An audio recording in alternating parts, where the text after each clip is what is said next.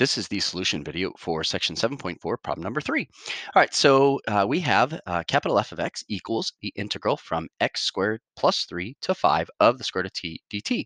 All right, so this falls into the second fundamental theorem of calculus, where if we have a function defined in this way as the integral from a to g of x. Now, first of all, we need to flip these, right? So I'm going to rewrite f as the integral from 5 to x squared plus 3. Now, when I flip those, that means I put a negative sign out front, and then I still have the square root of t dt. And so now the second fundamental theorem of calculus says if I have the integral of a function a to g of x of f of t dt, then I'm going to take g of x and put it in for t, and then multiply by the derivative of g of x. So I've got the negative out front, I've got the square root of g of x, so x squared plus 3 times the derivative of x squared plus 3, which is 2x. And so that means that capital F prime of x will be negative 2x, I just put that in front, times the square root of x squared plus 3.